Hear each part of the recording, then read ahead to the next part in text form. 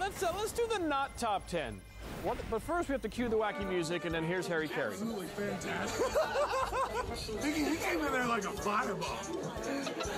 Man, he had clips with. He had an easy audience there. Yeah. I'll tell you. Yeah. Number 9, Thunder Suns. Kevin Durant deflects the pass and hits homegirl in the front row, and he's like, "You all right? You okay?" Nice hair too. Really? Yeah.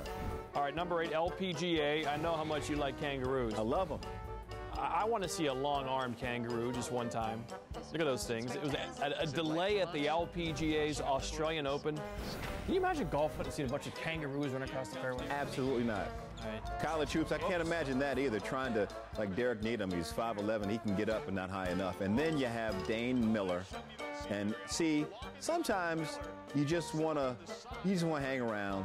Just want the ball just get stuck and somebody take a picture, and that's embarrassing. That's unfortunate. Washington and Jefferson against Grove City College.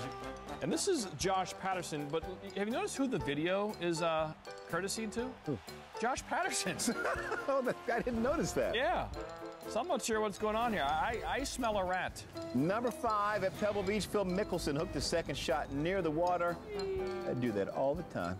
And while he goes, I'm going to look for my ball. Careful. Whoa! That's him. Whoa. I just gone in my bag. Gotta be a seal. Okay, this is overtime, third place game of the Rugby Sevens tournament, Fiji and Samoa, and here comes a skydiver. He dropped in with the ball for the championship game. He's a bit early. A little early. He was supposed to drop in within. I'd be careful dropping into a rugby game between Fiji and Samoa. Word. Okay. Fan guy. Number 3, Gangnam Style at the Hall of Games Awards. Some of our favorite mascots: Chiefs, St. Louis Blues, San Francisco Giants, and even Rocky from the Nuggets, leaping into the arms of honorary mascot, the big Shaq-Cedo. That Shaq go here? I don't think so. Brandon Morris? No, he's got a beach volleyball future. Now, was there contact? I mean, he's fouled. No, he wasn't.